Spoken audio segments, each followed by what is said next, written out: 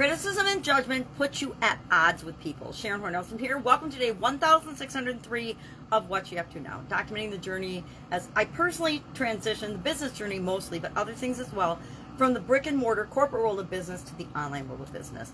I spent over 25 plus years in corporate America while simultaneously running 27 different businesses in different industries.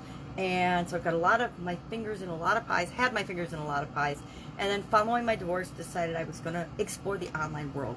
The internet grew up and came into being as I was growing up in business, and so when I was in corporate America, I didn't really have any access to, or much access to, the internet. The internet was in its infancy when I was just leaving corporate America.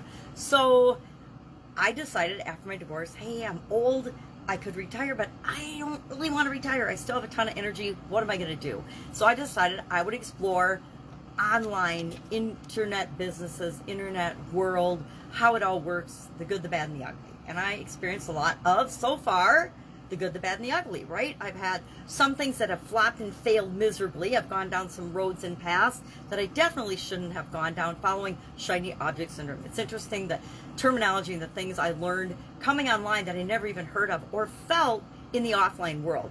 I never felt FOMO, fear of missing out.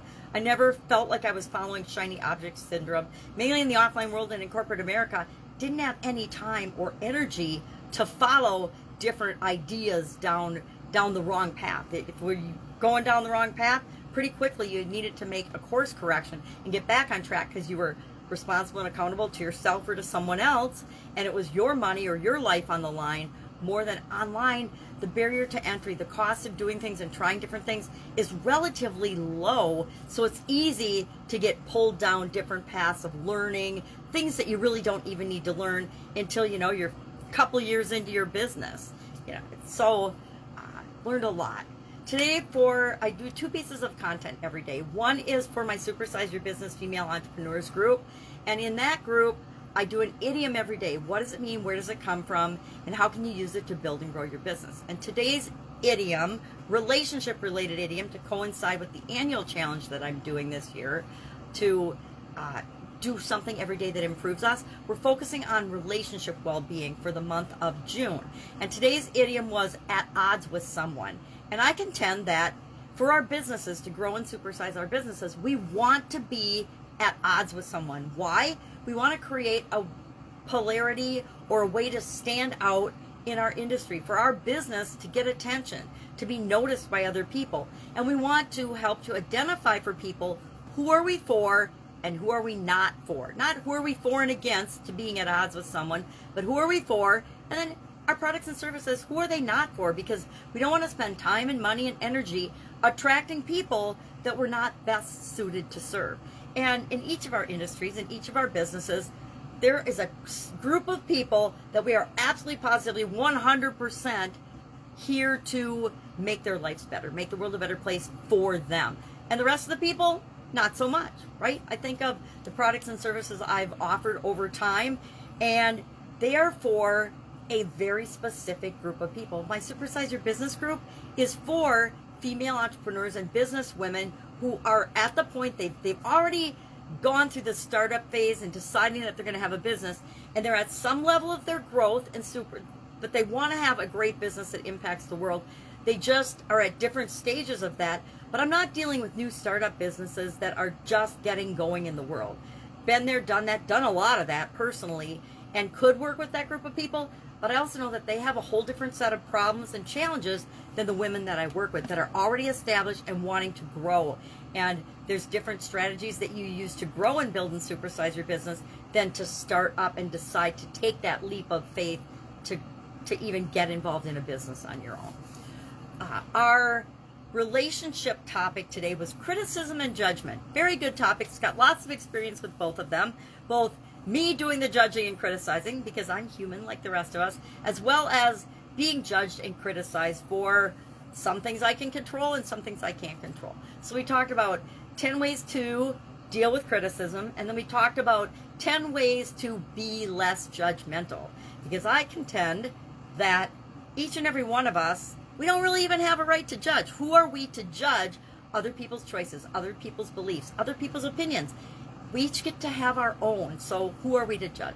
And I've learned over decades of experience that if we focus on people's strengths and positive attributes and the things we love about them, we can get along with just about anybody. And I have a bunch of stories about that, about bosses. All of us have had that terrible boss or that person in our life that just can't stand us, yet we're in a situation where we need to make the relationship work. And early on in my corporate career, I learned that if I just focused on the things I loved about that boss and what their strengths were and what they were good at, it didn't matter. It mattered, but it didn't really matter how they treated me and whether they liked me or not. I could work with them effectively in that environment. And it's really interesting. The person I'm talking about, I actually met about a decade later when she had moved on to a different part of the company we both worked for originally, and I was working for one of their suppliers as their vice president of quality, and we got along great. It was like we never had been at odds, so it was really funny. What happens over time is we all grow up and mature, right? So we talked about that. We shared the Lifeline exercise today, and we are adding relationships to our Lifeline exercise. If you don't know what that is, just ask in the comments below. But it's a great exercise.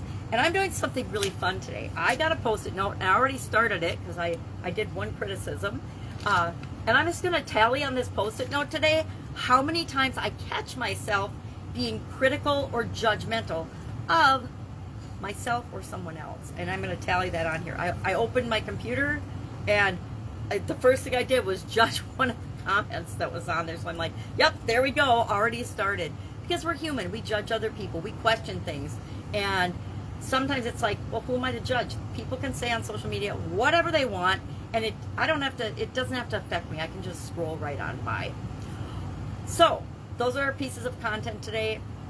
I'm getting ready for my kids are going to Alaska again this year, and so I get granddaughter duty. So I'm prepping and getting ready and helping them pack and preparing for that, as well as the other things I've got going on.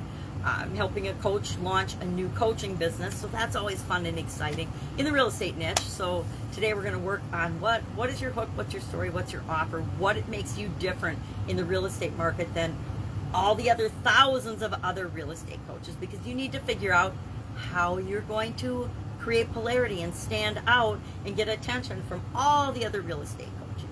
So it's always fun to do. If I can help you in any way, if you have any questions, hit me up. Otherwise, I will be with you tomorrow just to fill you in on what's going on in the online and offline world of business. Have an awesome day.